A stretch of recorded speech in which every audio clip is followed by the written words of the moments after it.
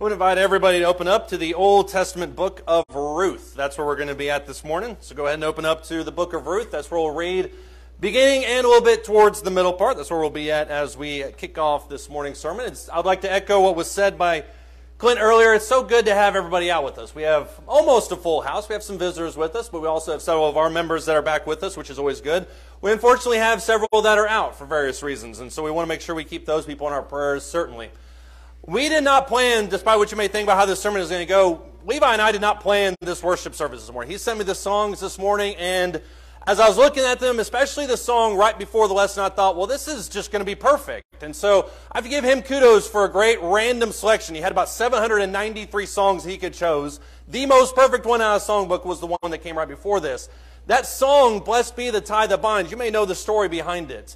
But the story of the song is that there was a minister in the 18th century who was in a very small congregation in the middle of rural England. And he was not well known, and I say that accommodatively, obviously. He's not somebody who's super well known. But a minister at a big congregation in London, that minister had actually died. And so they reached out to this minister. They said, would you be willing to come to us? This guy had been there for 20 or 30 years in this rural area. And he said, absolutely, this is a great opportunity for me to kind of meet new people and go out and visit some other places. And so he accepted. Well, on the morning that he was due to go out there, he actually, everybody kind of led, I think the whole church kind of led one by one past him, and they told him how much they were going to miss him. And he ended up staying because of the love that he had for that congregation. This is not my exit sermon, by the way, in case you thought that was the similarity there. But he wrote the song, Blessed Be the Tie That Binds, as a result of that moment. Because he realized that what he was leaving and what he was going through was really, really kind of tough for him. He realized that he had formed a connection with the people that were there that superseded just about anything else that he could find anywhere else. And so he stayed there and finished his preaching career at that congregation. And the reason that ties really well in with my sermon, and this is what I put up earlier this week, so there's no way we could have planned this. I hopped on Facebook a couple weeks ago and realized that this is actually the 14th anniversary of me being here. I don't feel that old. I don't know if you can tell my gray hair is kind of starting to show through. But 14 years ago, I had posted this on Facebook that said, it's official. I'm the new preacher at Hillside Church of Christ in Greenville. Ken, I think, put a thumbs down on that. I don't know what his involvement there. But that was 14 years ago. And so I realized that I have been here, and this was a real shocker. I've been at this congregation longer than I lived in Amarillo growing up, which is a really weird thing for me to conceptualize and imagine in my life. That means that you've been putting up with me for almost 14 years at this point. And as I thought through that idea, just memories that came flooding back over the last 14 years, what I realized is we really have something here that I think is noteworthy. And over the last 14 years, what I've realized, and this is the point of the whole sermon, is that we really have a spiritual family here that I think is tight-knit and is very close. There are a lot of churches that you go visit. There's a lot of churches that maybe you've been a part of in the past where it didn't really seem like you were part of a family. It felt like you were there and that you were there and worshiping and you took the Lord's Supper together and you gave your money, you sang your songs, your prayer, but it didn't really ever seem like a family. As soon as the closing prayer was said, everybody was out the door in less than 3 or 4 minutes, mainly because they wanted to make it to Taco Bell in time to beat everyone else there for lunch. But it just seemed like there was no real energy, and I use that word very loosely, but there wasn't a whole lot of love there. And I really feel like we have that. And that led me to think about the power of spiritual family just in general, about how it seems like when we start talking about the bond that we have through Christ, it is something that far supersedes anything you or I have with physical family. It's certainly more than we have sometimes with our hobbies. It just seems to be greater than anything else we have on this earth. If you look in Ruth, the first chapter, this is not the small church, in case you're wondering. That's not what's happening here. But you have a very, I would argue, similar situation. Ruth chapter 1, you have a series of very unfortunate events in the first 5 verses where 3 women move to a different land. All 3 of their husbands have passed away. And so starting in Ruth chapter 1 and verse 6, it says, Then she arose, talking about Naomi. It says, Then she arose with her daughter-in-laws that she might return from the land of Moab. For she had heard in the land of Moab that the people, or the Lord had visited his people in giving them food. So she departed from the place where she was. And her 2 daughters-in-law with her, and they went on to the way to return to the land of Judah. Naomi, to her credit, and I say that absolutely true. To her credit, verse 8, Naomi says to her daughters-in-law, Go and return each of you to your mother's house. May the Lord deal kindly with you as you have dealt with the dead and with me. May the Lord grant you that you may find rest, each in the house of her husband. That's a very serious statement. Because what Naomi knows as an older widow is she knows that her future looks pretty bleak. As a matter of fact, if you fast forward to the end of Ruth, when she eventually comes back to Moab or comes back to her homeland, they look at her and they say, here comes blessed Naomi. She says, don't call me blessed, call me cursed. Because of the things that has happened to me and the bleakness of my future, you younger widows who still can bear children, who still can do all the things in your life that you're going to do, you have a future ahead of you. Naomi doesn't. And so it says in verse 10 that they said to her, no, but we will surely return with you to your people. Orpah and Ruth, they say, we'll follow you. Naomi says, return, my daughters. Why should you go with me? Have I yet sons in my womb that they may also be your husbands? Return, my daughters, for go. I'm too old to have a husband. If I said I have hope, if I should even have a husband tonight and also bear sons, would you therefore wait until they are grown? Would you therefore refrain from marrying? No, my daughters. For it is harder for me than for you, for the hand of the Lord has gone forth against me. Now listen to this in verse 14. They lifted up their voices and they wept again. Orpah kissed her mother-in-law, but Ruth clung to her. I find that an incredibly endearing verse. Because what you have here in this situation is you have Naomi who looks at her two daughters-in-law, her ex-daughters-in-law, whatever you want to call them, and says, there is no future for me in this world. And of course she does, but that's the way she's looking at the situation. She says, I have no more future for me in this world. You two ladies absolutely can build a life for yourself. The best thing for you girls is to go and get married and do your own thing. Orpah takes her up on it, understandably so. But Ruth hitches her wagon directly to Naomi and says in that immortal phrase right after this, where you go, I will go. Where you are buried, that's where I'm going to be buried. Your God will be my God, if anything but death parts you from me. Why does somebody make a decision like that? Why do you make a decision at that point in your life, as Ruth did, to completely align yourself with a woman who, for all intents and purposes, has been completely abandoned by God? Why do you make that decision?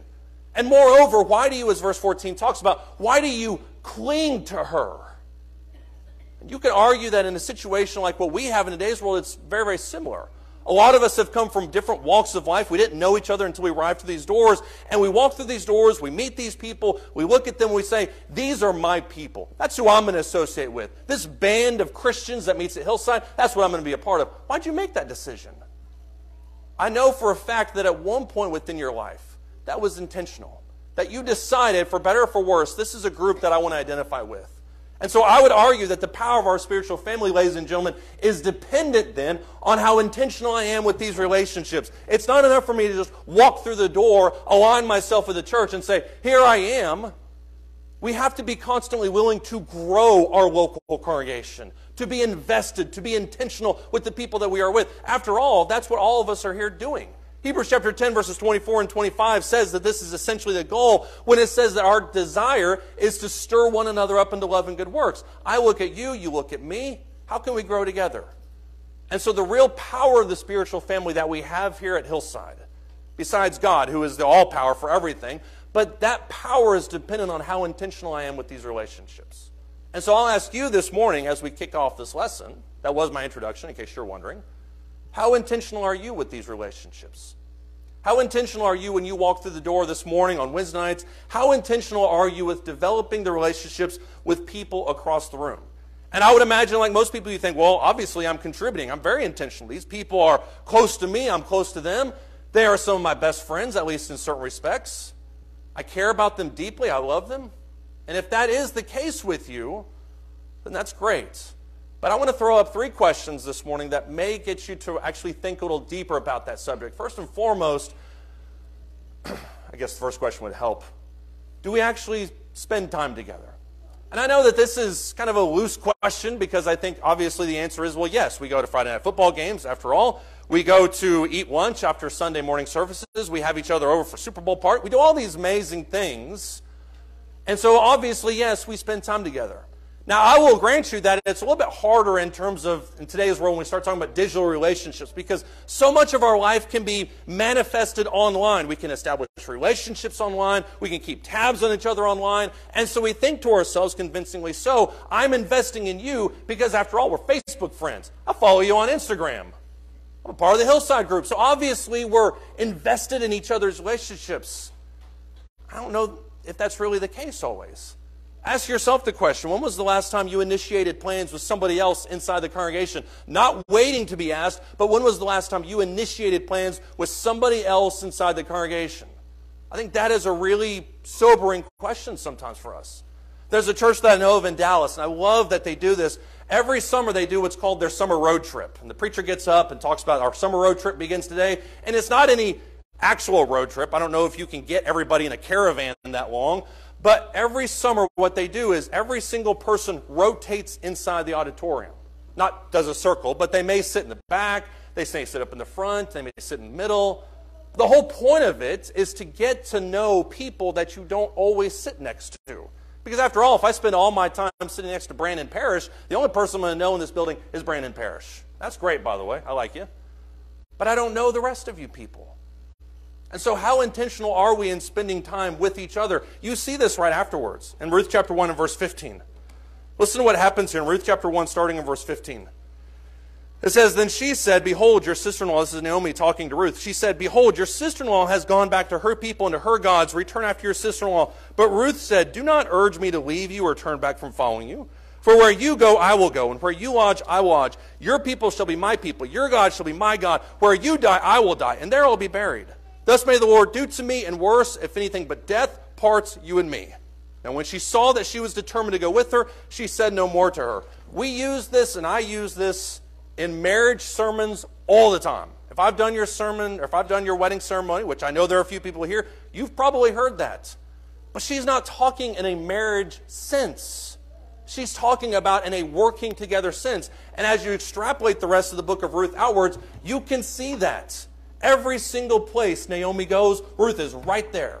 Every place Ruth goes, Naomi is right there. Does that define our relationship that we have? Look, if you would, in Luke, the 8th chapter. There's a power there that I think is really significant.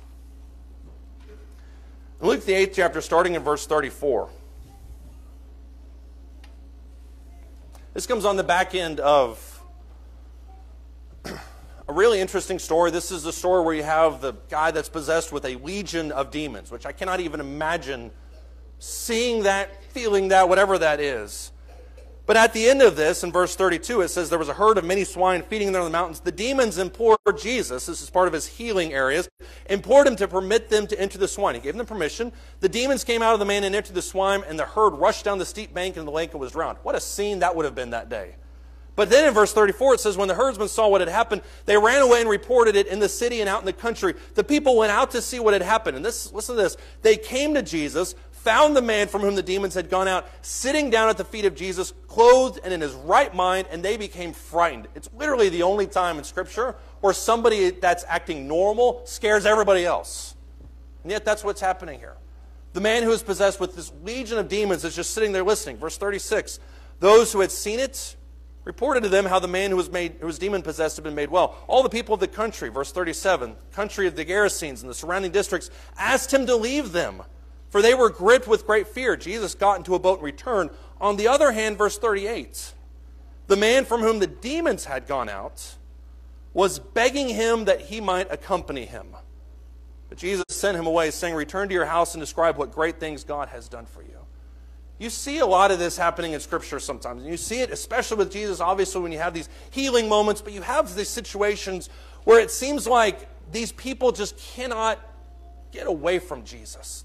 There's that amazing scene where you have the woman who has the hemorrhage for a decade, and she's reaching out to Jesus, and she says, "If I can only touch the hem of his cloak, then I'll be clean." And Jesus, walking through the crowd, feels it and says, "Where'd that come from me? I felt power leave me. Who touched me?" And the woman says, "Well, obviously it was me." And she says, "Would you please heal me?" Jesus said, "It is not good for us to throw the scraps from the dinner table and give it to the dogs." And the woman begs, says, "Even the dogs eat the scraps. Just let me be a dog in your presence." And you have a similar thing happening here, where a man who's been demon-possessed for years is healed and begs Jesus to stay. "Let me just stay with you, Jesus."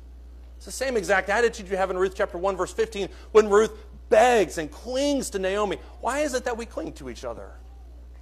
Why is it that we constantly desire to be next to each other when it seems like we have so many other people in this world that we could hang out with? I think a lot of it comes with our mutual trust with each other. If you've ever walked or if you've ever traveled and you've gone to some other part of the country or other part of the state or whatever it is, and you meet somebody else that's from Greenville, automatically you can tell in their twang, that we have that notorious twang within our voices. You can just tell. But immediately when you see somebody that you recognize that's from the same area, there's a little bit of trust built into them. And the same exact scenario relays itself within the church. You could travel to the opposite side of the planet, and you meet somebody who is a Christian, and you automatically feel somewhat at home with those people because of the trust that is built into what we commonly believe. And so it's for that reason why these relationships that we have inside of our local church or the universal church need to be nurtured. And so I ask you this question again, are we spending time with each other? Are we actually initiating and investing inside of each other? Because if not, I would argue we're missing out on one of the greatest strengths that we have as Christians. Here's a second question for you. How do I respond to division? Hopefully you don't say with both arms swinging, because that's not the idea that I'm getting at there. But how do you respond to division inside of your local church?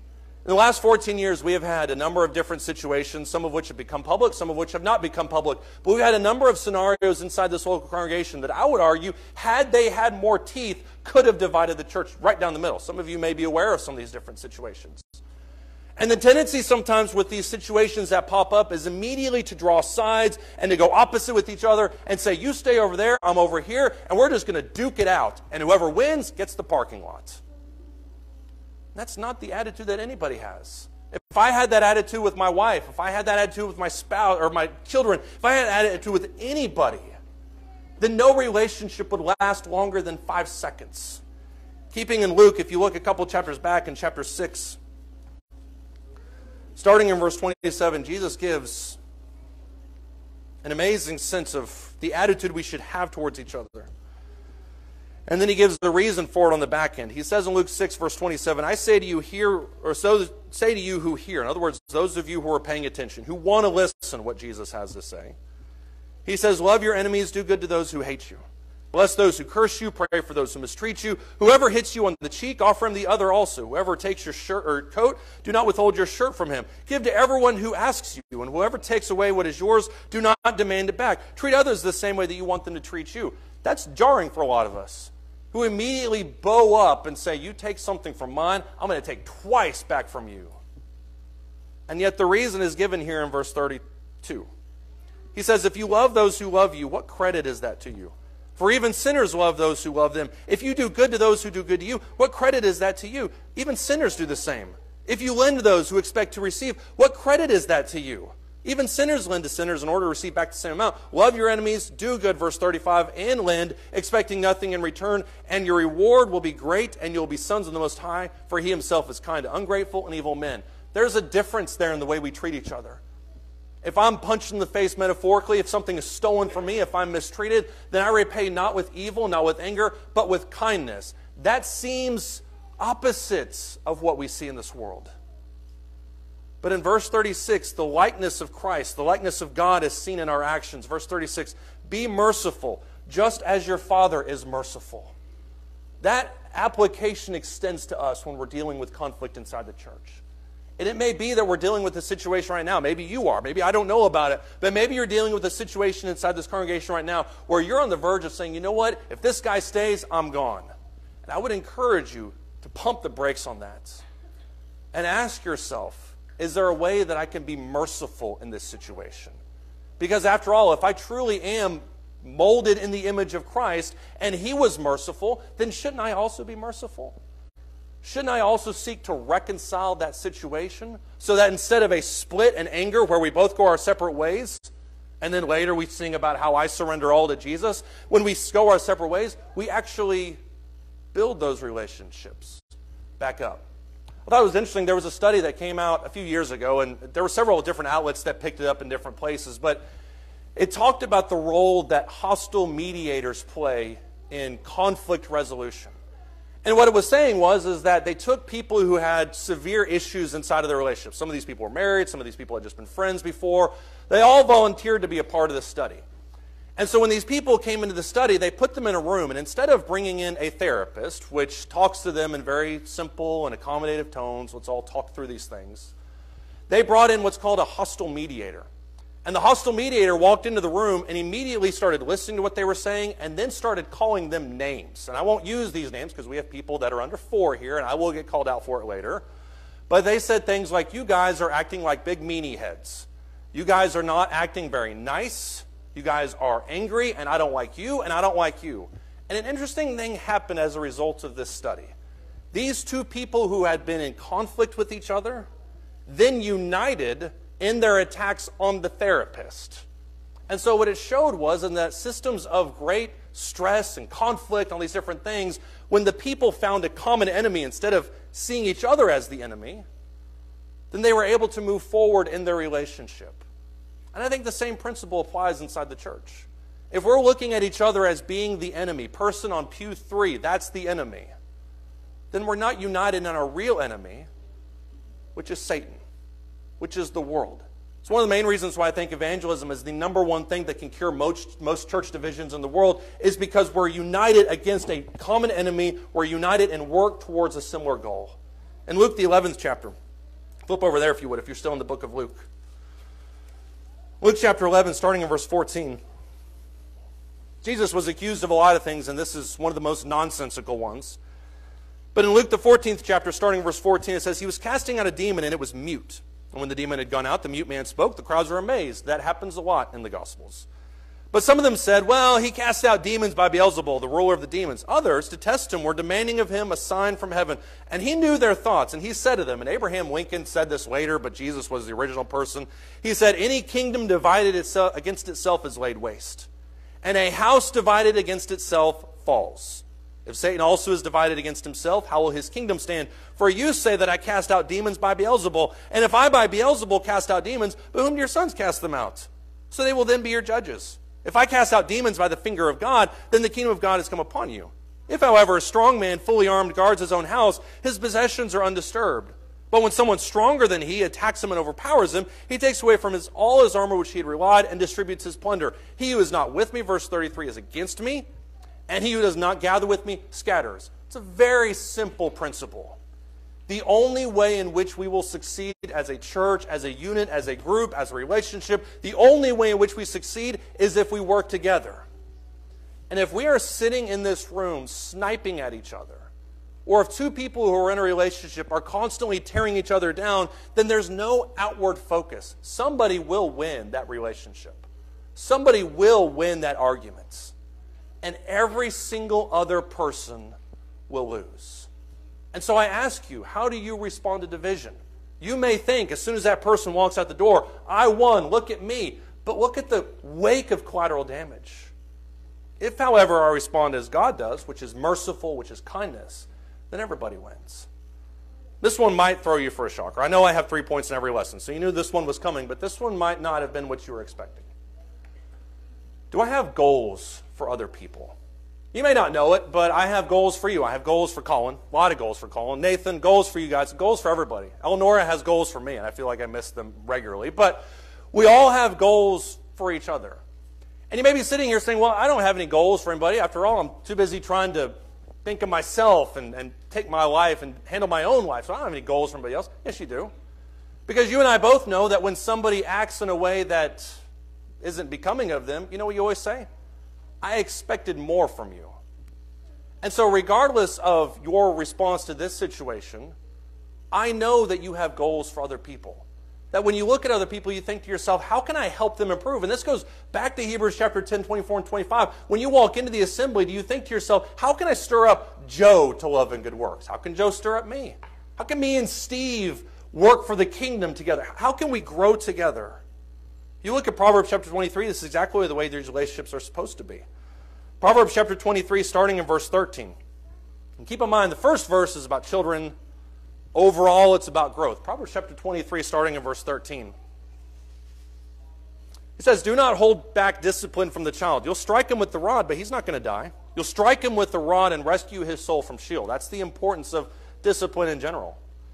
My son, if your heart is wise, my own heart also will be glad. My inmost being will rejoice when your lips speak what is right. Don't let your heart envy sinners, But live in the fear of the Lord always. Surely there is a future. Your hope's not going to be cut off. Listen, my son, and be wise. Direct your heart in the way. Don't be with heavy drinkers of wine or with gluttonous eaters of meat, for the heavy drinker and the glutton will come to poverty, and drowsiness will clothe one with rags. Listen to your father who begot you, and don't despise your mother when she is old. Buy truth, don't sell it. Get wisdom and instruction, understanding. These are the goals that we have for each other. If you saw somebody inside the church building, not inside the church building, but if you saw somebody from Hillside acting some way that they shouldn't, whether that's online or whether that's in person, you would naturally be disappointed with them. And so a lot of times our goals for each other are reactive. We think to ourselves, well, this person didn't do what they should have done, and I'm going to go and fix that. That's not all that our goals should be. As I look around the room right now and I see everybody that's here, and this is not me trying to induce anxiety on you, but as I look around the room right now, I see different people, and I know where you're at roughly in different stages of growth, just like you do. And so I think to myself, this person could evangelize a little more.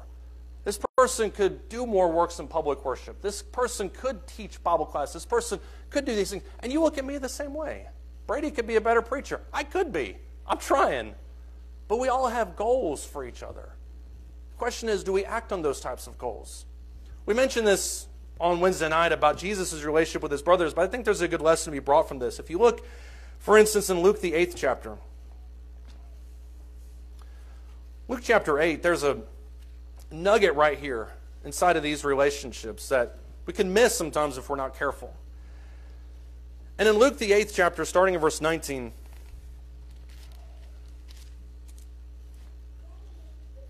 it says that his mother, talking about Jesus' mother and his brothers, came to him, and they were unable to get to him because of the crowd. And it was reported to him, your mother and your brothers are standing outside wishing to see you. But he answered and said to them, and this is one of those passages that's repeated, I think, in 3 of the 4 Gospels. So it's not something that they're trying to overlook. It carries weight with the early church. It says, he answered and said to them, my mother and my brothers are those who hear the word of God and do it. Now that by itself is a lesson. We could just take that 3 verses and we could say, well, this is what a spiritual family is to be. It's not built on blood, but it's built on Jesus. It's built on obedience. It's built on that. But Jesus isn't necessarily taking a swipe at these people. I don't think that he's looking at his mother and his brothers and he's saying to themselves, well, these people aren't important to me. I think in some way he's trying to prod them into what they should be. Because if you look at John the 7th chapter, you pull back another layer of that onion about Jesus' relationships with his brothers. In John the 7th chapter, starting in verse 1, it says, after these things Jesus was walking in Galilee, for he was unwilling to walk in Judea because the Jews were seeking to kill him.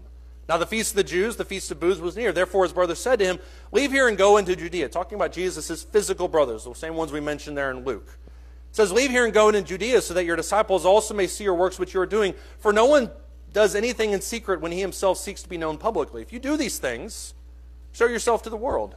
For not even, verse 5, his brothers were believing in him. And Jesus said to them, my time is not yet here, but your time is always opportune. The world cannot hate you, but it hates me because I testify that its deeds are evil. Go up to the feast yourselves. I did not go up to the feast because my time has not yet fully come. Having said these things to him, he stayed then in Galilee. Jesus has this interesting confrontation with his brothers where it's well known from verse 1 that everybody is out to kill him, especially in Jerusalem. And his brothers then in verses 3 and 4 say, well, what you should be doing is go to Judea, go to Jerusalem, to the hotbed of Pharisaic activity, and do your works there. That's what you need to be doing. Jesus counters that. In verse 6, he says, why don't you go to the feast? My time hasn't come yet. And then he goes on to talk about the fact that you really need to be doing more. If you really believe in God, if you really trust in him, do these works yourselves. And so Jesus, in a sense, takes their veiled threat, if you can call it that. Maybe I'm taking too many liberties with the text, but if you can call it a veiled threat, he takes that threat, and then he issues it as a challenge to them. And I think when you put that up against what we read in Luke 8, what Jesus understands about his brothers is they're not believing, they're not obedient, they're not to the point yet where they're fully ready to accept who he is, but he wants them to be there. You guys who think that you're my brothers because we share the same physical blood, possibly, you're not really my brothers. Because my family is, as he talks about in Luke, the ones who do the will of God. And when you move forward in Scripture and you see passages like Galatians chapter 1 and verse 18, which says that Paul didn't see any of the apostles except or any of the noteworthy Christians except Peter and James, the Lord's brother. You see how his brothers eventually did come around to at least some kind of faith. You look in Acts the 15th chapter and you see how James is once again yet one of the leaders of the church in Jerusalem. You go forward to the book of Jude, and in verse 1, it literally says that he is a brother of James, but also a bondservant of Jesus, which means he's also a brother of Jesus. But he's not willing to admit that. There is growth within his siblings that Jesus prodded and anticipated and told them to go do, just like he did with everybody else in his life. And so I ask you this morning, do you have goals for each other? As you look across the room and you see all these different people that exist in this room and you see them at the stage of life that they are, do you have a goal for them? Do you want them to be better as Christians? Do you want to be better? Are you willing to accept the goals other people have for you? Or do we just kind of sit here and sing songs and we leave and we're not really changed by that? I have a challenge for everybody here this morning, and this is a challenge that involves food, so it's good for everybody, certainly good for me. But I would challenge everybody here this morning to look at some member of this congregation that you don't really know that well. And I would encourage you to ask them out to lunch today. If you have lunch plans today, that's totally fine. Before you leave, make lunch plans for next Sunday. Because we as a congregation are designed to stick close together so that when we need each other in our times of spiritual trial, we can call on them. But if we don't know the people we worship with, how likely are we to call them for help? How likely are we to lean on them in times of distress when we really need something? How willing are we to follow through on those goals that we have with them, to build them up, to strengthen them? That's our challenge for this morning, to get to know the people that we worship with every Sunday and Wednesday. And if you're here this morning, you're not a Christian, that's the first relationship that you need to be a part of. And I would love to help you with that. Won't you come as we stand and sing?